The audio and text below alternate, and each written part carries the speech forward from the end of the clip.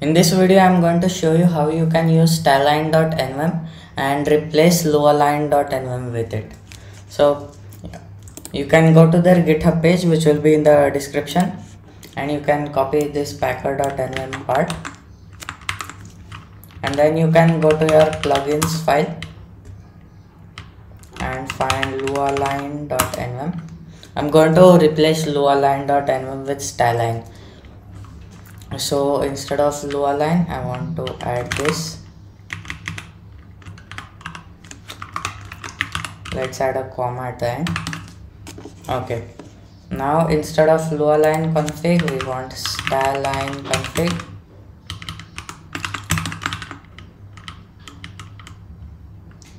Let's find lualine.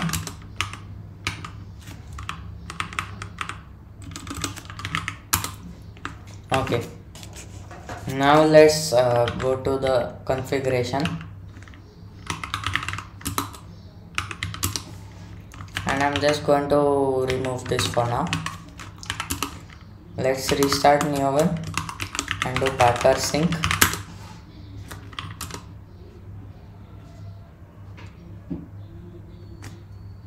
Yes, now it has installed the plugin, and also let's change the loading auto command for that. Not lualine, staline. Let's change this to buff read,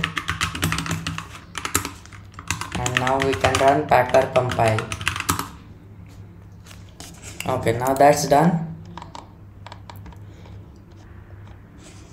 Let's go to our staline init.lua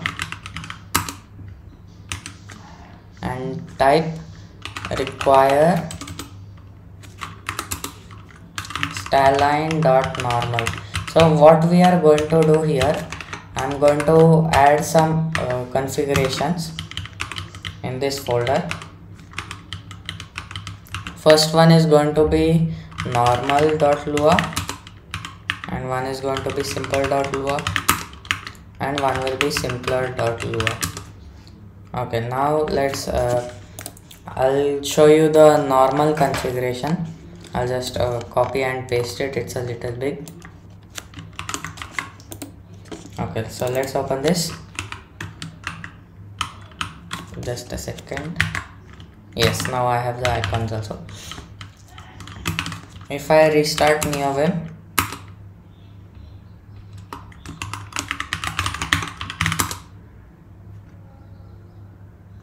let's just run packer sync and see what the problem is.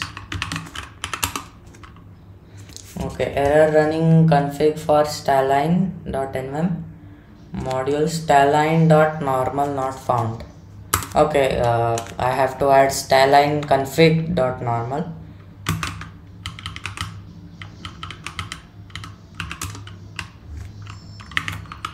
config.normal. Now it should work. Yes, and I'll just copy paste the other configurations which I have. This one is the simple one. Yes, now let's see. I have to actually change it in the init.lua staline init.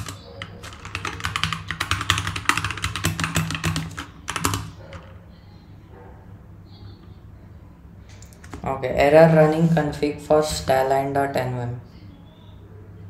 Unexpected symbol at. Okay, yes. I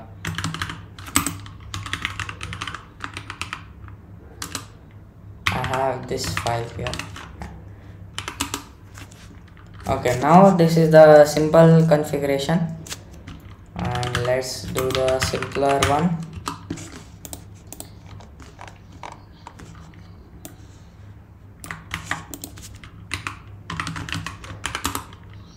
Okay, now all of these configurations, it will be in the description and in the NFS repository. NFS is the Neovim From Scratch configuration, if you didn't know. Let's do simpler. Okay, Now we have this one. So this is a very minimal status line. Okay, so let's just take a look at the configuration. Let's do the simpler one first. So require staline.setup as always for all the plugins we use this the require function, and it has some sections, left, middle and right. In the left section we can add whatever we want here, and you can also find some example configurations in the repository. So this is the default configuration. It will look like this. You can customize this to look however you want. You can change the separators, symbols, all that. You can also customize the colors in different modes, and you can add icons for different modes. And LSP support is also there. So now let's see the simple one. Simple one has a lot of things. This is for the level. Let me show you what this is.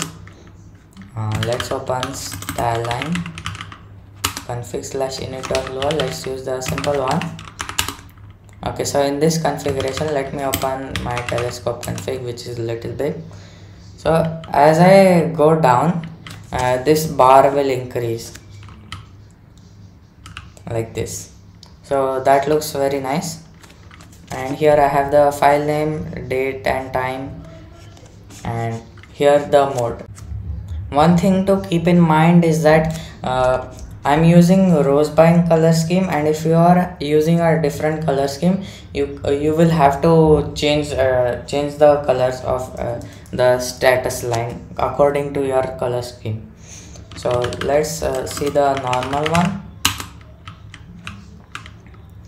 So it is basically the same, but just different values.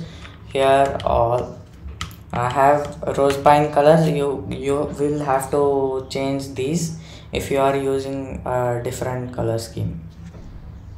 And I think that's it for this video. Maybe in another video, if I ever switch to stab line, I will show you how to use it. Stab line is the buffer line which they provide inside of staline.nvim. Here stab line is there.